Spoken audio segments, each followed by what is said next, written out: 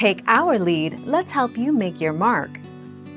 Our goal is your satisfaction. Let us show you the way. The law defines 35 offenses as constituting racketeering, including gambling, murder, kidnapping, arson, drug dealing, bribery. Significantly, mail and wire fraud are included on the list. These crimes are known as predicate offenses.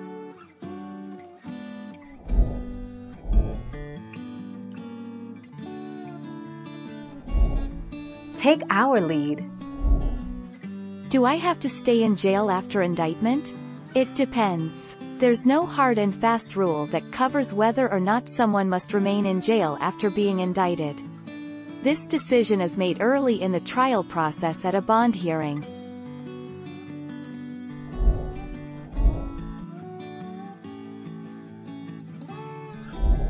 Let's help you make your mark.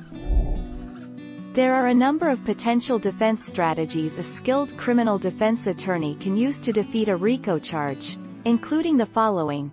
You did not commit or conspire to commit the crimes in question. Your actions were not of a criminal nature.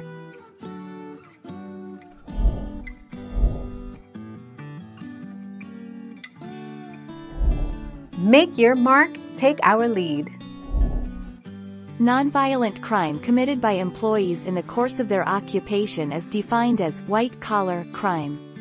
Such crimes include fraud, bribery, Ponzi schemes, embezzlement, insider trading, cybercrime, intellectual property infringement, racketeering, money laundering, identity theft, and forgery, etc.